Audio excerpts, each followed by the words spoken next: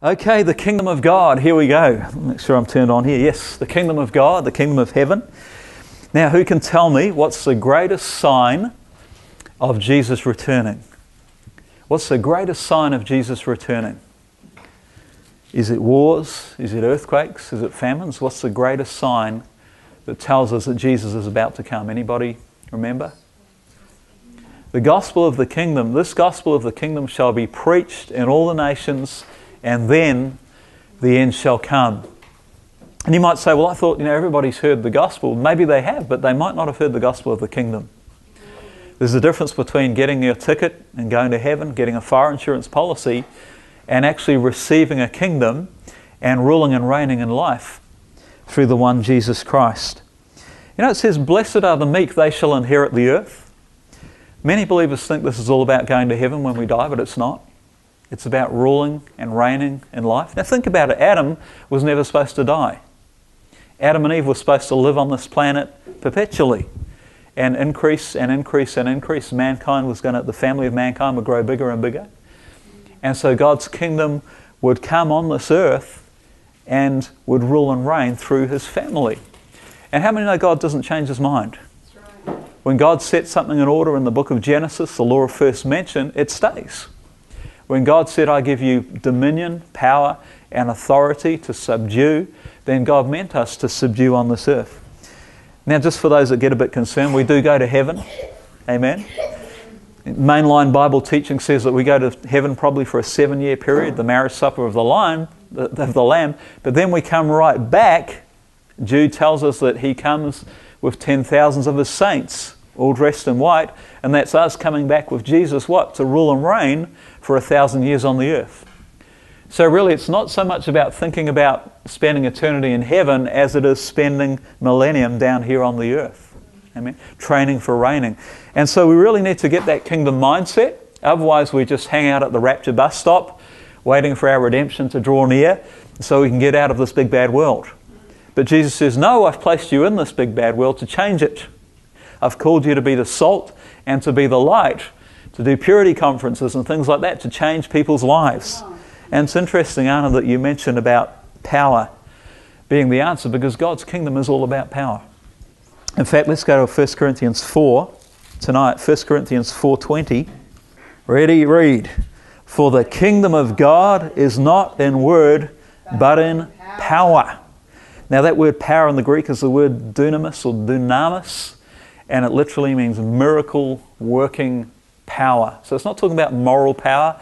It's not talking about the power of a godly life as such. It's talking about the explosive miracle working power, the same power that Jesus used when he raised the dead, when he cleansed the lepers, when he healed the sick and opened blind eyes.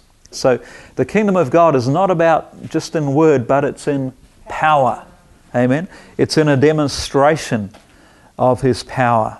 And praise God, you and I have been chosen to host that power and to see signs and wonders and miracles happen through that power in our lives. It's interesting, isn't it, when people were drawn to Jesus by the multitudes, weren't they? They came to him by the thousand. Why? Because they were attracted to the demonstration of the power of God. There's plenty of other good teachers around at that time, but there was something different about Jesus. His words had authority because when he spoke, something happened.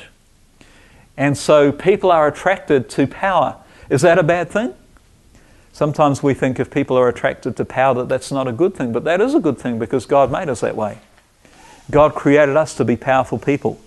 God created us to have that life-transforming power emanating from our beings. He didn't create us to be powerless. He didn't want us to be at the mercy of our circumstances all the time. He didn't want us to be under the circumstances.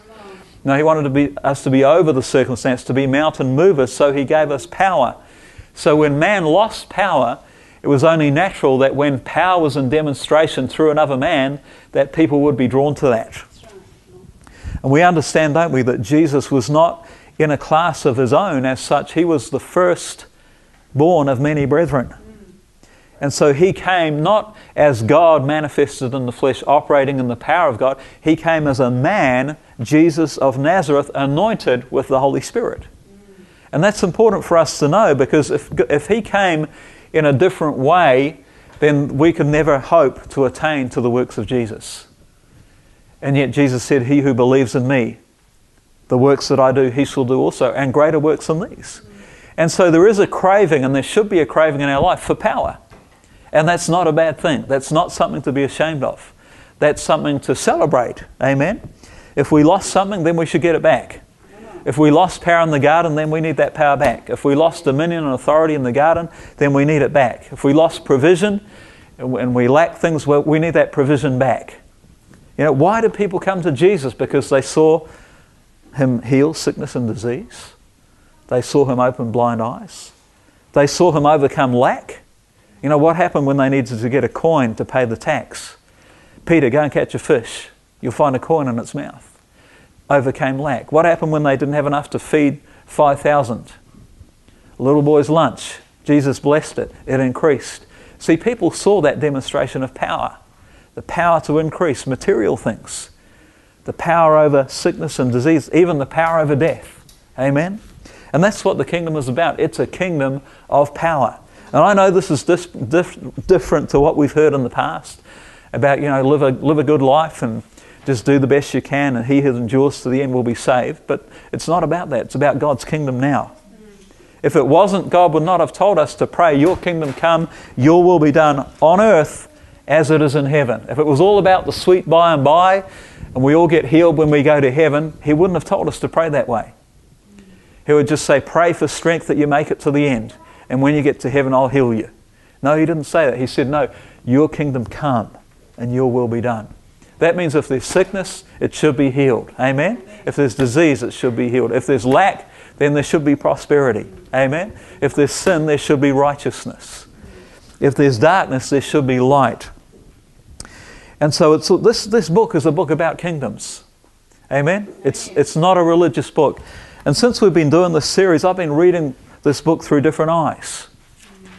You know, think about the announcement of the baby Jesus into the earth. Was he announced as a priest or a king? King of the Jews. He was announced as a king, wasn't he? King of the Jews. When he was going through that trial before the cross, and with Pilate and everything like that, Pilate said, are you a king? And he basically said, yes, I am a king. But my kingdom is not of this world.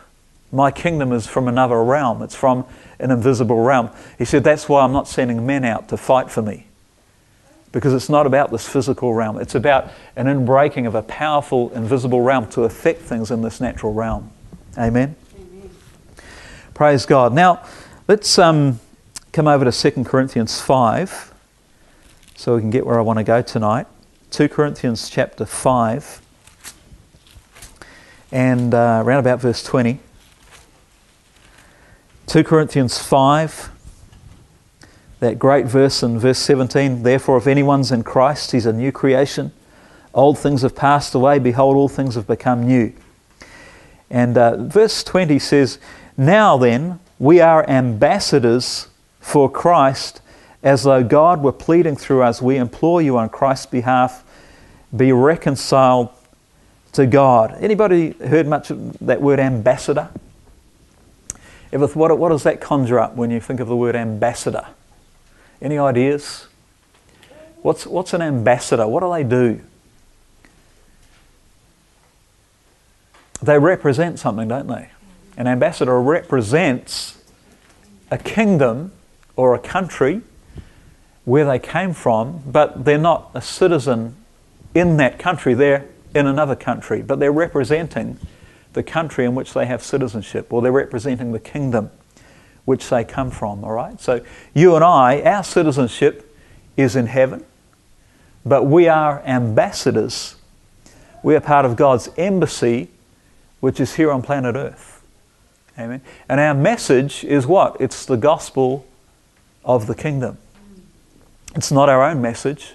You know, the thing about an ambassador is they would never, ever give their own opinion about a matter. They would always faithfully represent the rule and the law of the place where they came from. They would never put their own opinion in there. That's just not the way things work. And so, you know, in a kingdom, the word of the king is absolutely supreme. It's absolutely supreme. It's all that matters. really at the end of the day, with respect, your opinion and my opinion doesn't amount to a hill of beans. It really doesn't matter. It has some value one to another as we express opinions, but in the kingdom of God, the only thing that matters is the word of the King. The word of the King is absolutely supreme. And you and I can argue about the word of the King till we're blue in the face, and all we'll have at the end of the day is blue faces. It just doesn't matter.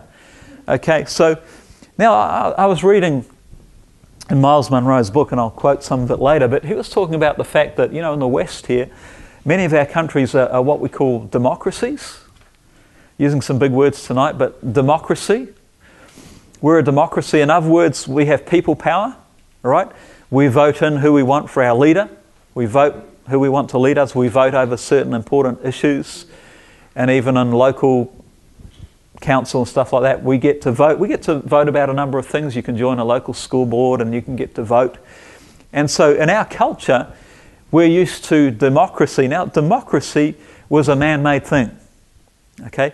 Democracy did not come out of the Bible as such, although there are some godly things to democracy, such as human rights and freedom of speech and things like that. There's some good stuff. But democracy came from ancient Greek philosophy. Okay, the Greek philosophers, you know, the Greek kingdom before Christ came. That's where democracy comes from. Okay, it's about people's power, people's opinions matter, and people get to vote who they want to lead them.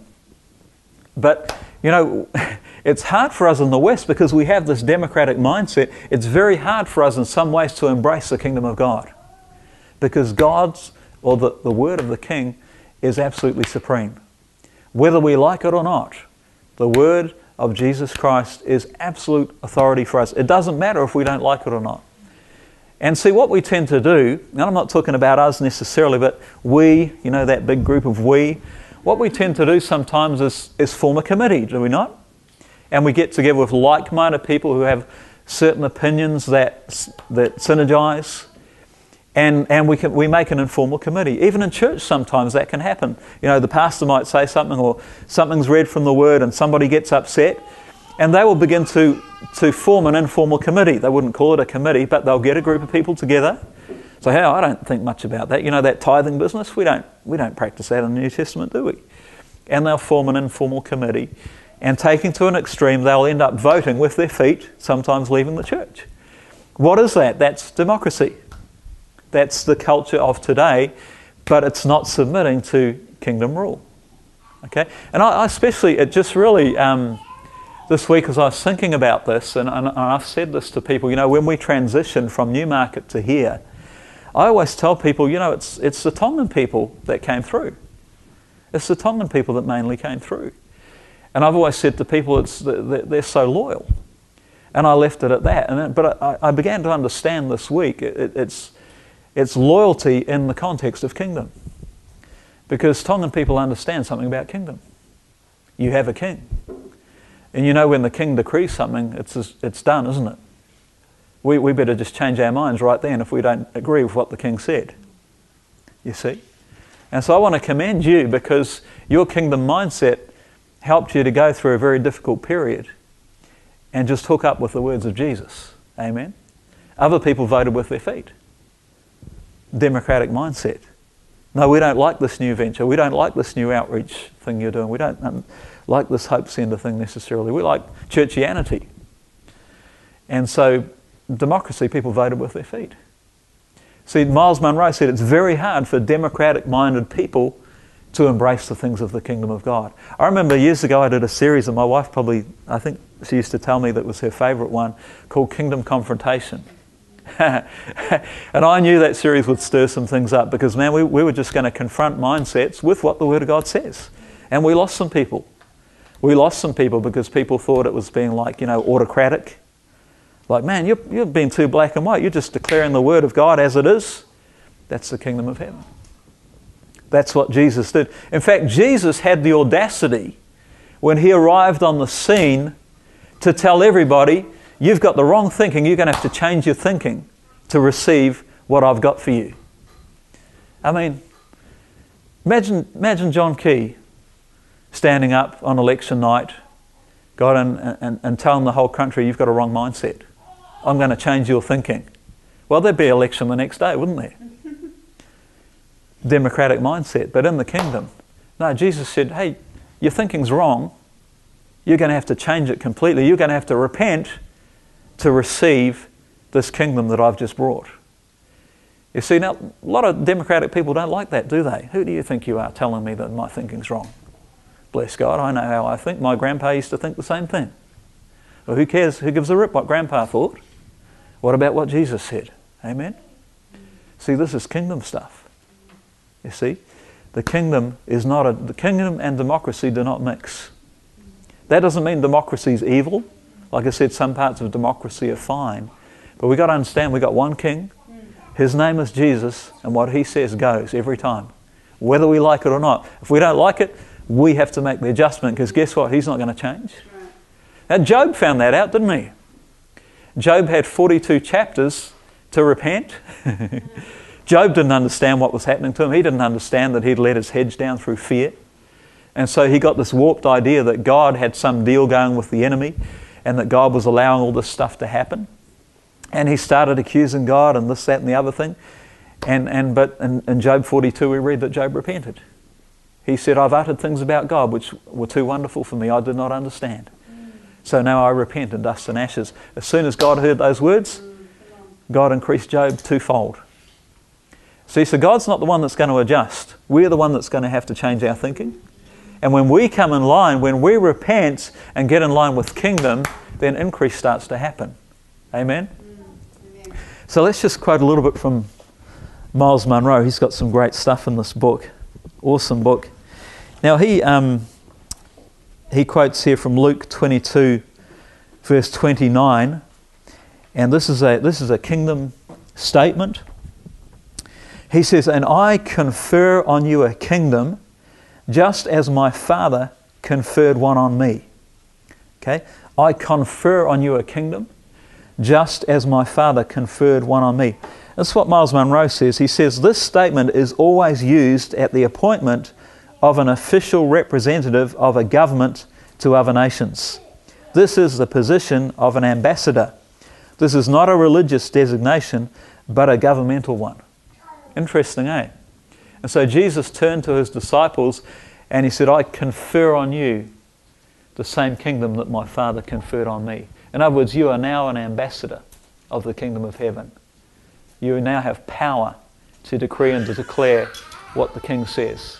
Isn't that awesome? Amen. And so it helps us stop reading the Bible as a religious book and as a kingdom book. Yeah, remember it said in Isaiah 9, I think it is, it talks about wonderful Counselor, mighty God, everlasting Father, Prince of Peace, and of his kingdom there shall be no end. See, there's a lot of kingdom talk. Now, I told you that the word kingdom is written 150 times in the New Testament. Now, 119 times in the Gospels alone. So 119 of the 150 is found in Matthew, Mark, Luke and John. So I'm encouraging you to read the Gospels if you want to find out more about kingdom. You'll get some out of Acts and the epistles, but most of the kingdom talk is Jesus when he was talking in the Gospels, all right?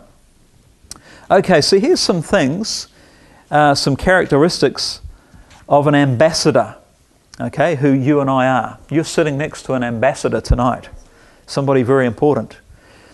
Number one, appointed by the king, not voted into position, all right? Praise God that you didn't have to wait for somebody to vote you in. Someone to see if you were good looking enough or intelligent enough or qualified enough. No, you were appointed by Jesus himself, not voted into a position. That's a good thing, because if you could be voted in, you could be voted out. But you weren't. Jesus appointed you. Appointed to represent the state or the kingdom. In this case, you're appointed to represent the kingdom of heaven. An ambassador is committed only to the state's interests. Okay? Now, Adam was doing fine in the garden until he got other interests, wasn't he? He got interested in a fruit tree, which shouldn't have interested him because he had a lot of other trees to eat from. But he committed high treason and he lost his appointment. An ambassador embodies the nation state or the kingdom. Now Jesus said the kingdom of heaven is within you. Okay, so you are the embodiment of the kingdom of heaven. An ambassador is totally covered by the state. You notice when the ambassadors, I think the Chinese ambassador was on the news just last night, you notice how their officers always look really nice. They always drive some really nice cars. Why? They're looked after by the home state. And so with us, if we're ambassadors of heaven, guess what? We're covered by the state. We're looked after. An ambassador is the responsibility of the state. Jesus takes personal responsibility for you. An ambassador is totally protected by his government. Remember, we've got angels, we've got an army in this kingdom.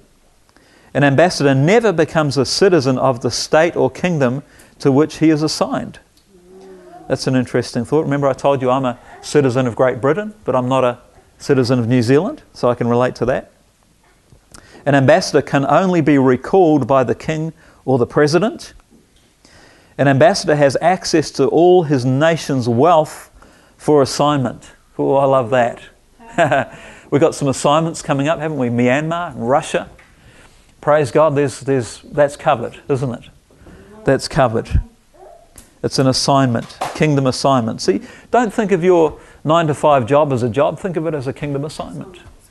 It's not your source of income. No, it's an assignment. Jesus Christ is your source of income. That's right. No, you're there on assignment. He's got things for you to do whilst you're there from 9 to 5. An ambassador never speaks his personal position on any issue, only his nation's official position. Interesting, isn't it? You know, like they questioned the Chinese ambassador last night. What do you think about this Crayfer Farms deal everyone's going on about in the news? He just kept his mouth shut. He said, I don't think anything about it. I'm not going to talk about it at all. He's not there to give his own opinion. He's there to represent China. He's there to represent the government of China. He wouldn't dare say anything that his Prime Minister has not spoken first. And so with us, it's not about what we think. It's about what the Word of God says. And lastly, an ambassador, his goal is to influence the territory for his kingdom government. Influence the territory for his kingdom government. You know, in our kind of setup here, we have a Governor General, don't we? And what's he? He's the representative of the Queen of England. He represents the kingdom, the Queen of the kingdom in New Zealand. And our Prime Minister has to submit to him. He has to present what he's going to do, his plan or his vision has to be submitted to the Governor General to see if it's in line with what the Queen of England has decreed for the Commonwealth of Nations. You see, so there's a chain of command there. Praise God. So we're ambassadors. Hallelujah. So we've got it's really important that we develop this kingdom mindset. Okay, you know, like you said, it's hard for someone with a democratic mindset. It's really hard for them to enter into God's way of doing things, God's way of thinking. Why? Because I'm always thinking about my comfort, my rights, my opinion. You know, it's my rights, my voice matters. Well, it does if you're saying what God says. Amen. Now, many times, many of the statements that Jesus made are kingdom statements. He said, I only say what my Father says. That is an ambassador, that is a kingdom ambassador speaking. He's saying, I only say what my Father says. I only do what I see my Father doing. He says, my Father is working until now, therefore I'm working. Okay, you see that connection? He is hardwired to the kingdom of God, if you like. He wouldn't dare do anything. He said, no, I've got to go and preach the kingdom in other cities also. I'd like to stay here and heal more sick people, but my Father says it's time to move to the next city because they've got to hear the kingdom message too, and things like that. So it's not, even sometimes good things can be an enemy of the kingdom of God. No, we're at the mercy and the call of our Father, of our King, the Lord Jesus Christ. Amen. He is the King of Kings.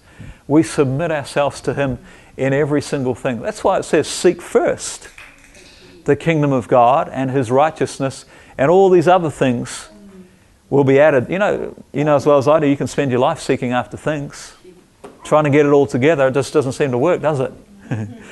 But if we seek the King of Kings, we seek first His kingdom, His mandate, His purpose for our life, we find this provision, we find this connection, we find this relationship, we find things just seem to fall into line and things like that. So the kingdom way is the only way. And as the church, we're going to have to come in line with that, because He said this gospel of the kingdom is the gospel that's going to usher in the second coming of Christ. Amen? And so really it's up to the church when Jesus comes back. No one knows the day or the hour, but we can determine the season. If we get off our blessed assurance and start preaching this kingdom message that, hey, it's not just about getting saved and going to heaven, it's about power to live. It's about power to overcome. It's about power to get healed. It's about power to be made whole. It's about power to raise the dead. Amen? Amen. And this world is looking for power. They're not looking for religion. They're looking for power in all the wrong places. And so they might come to church for a couple, get saved, pray the prayer, come to church for a few months, and if all they're taught is religion, guess what? They're going to go back out into the world because they're looking for power, self-help, and things like that. And we've got the message. That's right. Amen? The baptism of the Holy Ghost, that's all the power you need. But we've been afraid to talk about power in the church a lot of times, haven't we? You know, we talk about this false humility thing and we majored on character. We haven't talked so much about the power. But we need to talk about the power of God, because this kingdom is not just in word, but it's in power. And people need power. People need power to overcome their financial deficits. They need power to overcome their dying of cancer.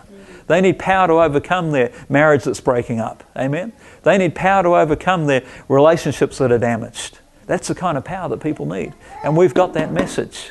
We have a message of power. Come to Jesus and He'll give you all the power that you're ever going to need to fix your situation. You start decreeing what Jesus decrees and you'll find that power working in your life. And that's our message. And I think in the word of faith we're halfway there, because we know how to declare some things, but we've got to bring it in a kingdom context and not a church context, because this is about God's kingdom and God's will being done on earth. That's an exciting message. And like I said, we're going to keep sharing this week after week. Repetition is good because we've got to get this. And as Tongans, you're halfway there. You understand some things about kingdom, but some of us democratic thinking people, it's going to take us a little longer. But we're going to get it. Amen?